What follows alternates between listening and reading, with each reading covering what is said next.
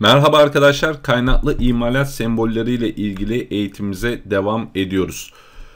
12. örneğimize baktığımızda flare wavelt yani bükümlü kenar oluk kaynağı karşımıza çıkıyor.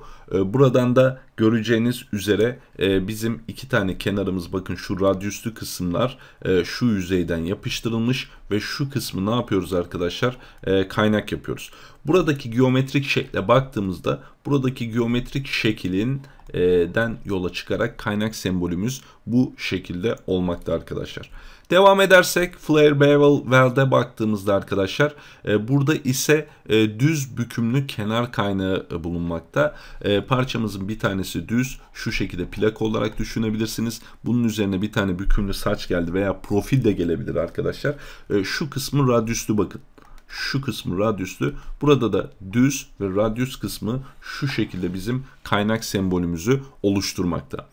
Bazen biz ne yaparız? İki sacı üst üste koyarız. Üst saçta bazı delik şeklinde boşaltmalar vardır veya slot şeklinde boşaltmalar vardır. Bunlara plug weld adı verilir arkadaşlar.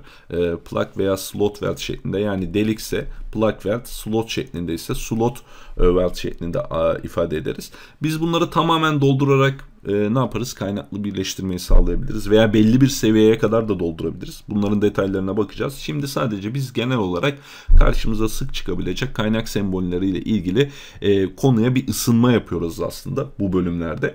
Doldurma kaynakları bu şekilde plug weld ve sembolümüz böyle arkadaşlar. Yine ne taraftan kaynatılacaksa o tarafa sembolümüzü konumlayarak bu birleştirmeleri de ifade ediyoruz. Bükümlü kenar oluk kaynağı, düz bükümlü kenar kaynağı, doldurma kaynağı, bunları gördük. Görüldüğü üzere semboller hep genelde kaynaklı birleştirmenin, ilgili bölgedeki kaynaklı birleştirmenin geometrisiyle paralel şekilde devam etmekte. Bir sonraki videomuzda görüşmek üzere.